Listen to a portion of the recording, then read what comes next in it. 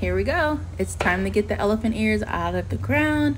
They have been hit by frost. Let's go. I'm gonna dig about 1 foot outside of the root ball. You wanna make sure you do not damage the bulbs when you're digging them up.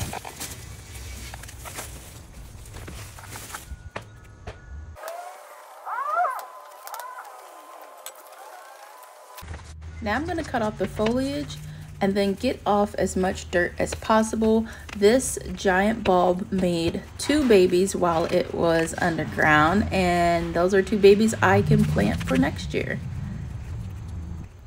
Now it's time to cut off all of the roots. Those bulbs look great. Once they are dry, they're going to be stored in a paper bag or a box in a cool, dry place. Happy gardening!